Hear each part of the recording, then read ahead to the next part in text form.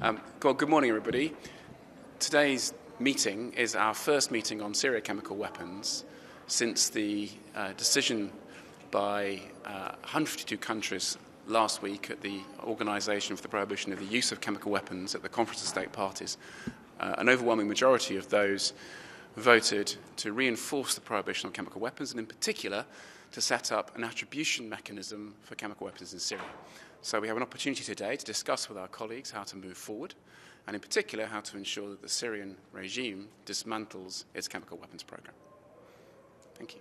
Can I ask about the situation in southwest Syria? Because while chemical weapons is very serious, that is getting worse and worse by the hour. 270,000 people, according to OCHA, displaced. Should the Council now, I know you discussed it last week, but should you now meet again urgently?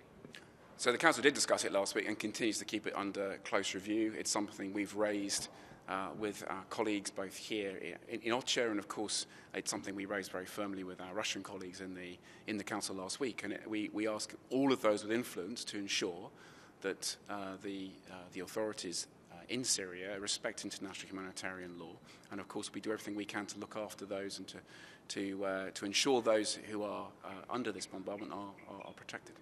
Thank you. Cameron, very briefly, you said that the UK keeps it under review, and now the BBC has come out with 9 minutes of authenticated video of villages being torched, people being tortured, buried, and so I'm wondering, have you taken note of that? Is that just given that it's the BBC, and is there some change in your analysis of whether it makes sense to have the Council consider this issue?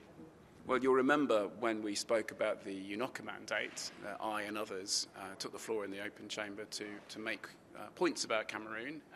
As I say, we continue to work with the authorities in Cameroon. We talk to our colleagues here around the table, and we are concerned to ensure that in the run-up to elections that there isn't violence and that all parties show restraint. So we'll carry on with those conversations and keep the situation under review. Thank you. Okay, thank you.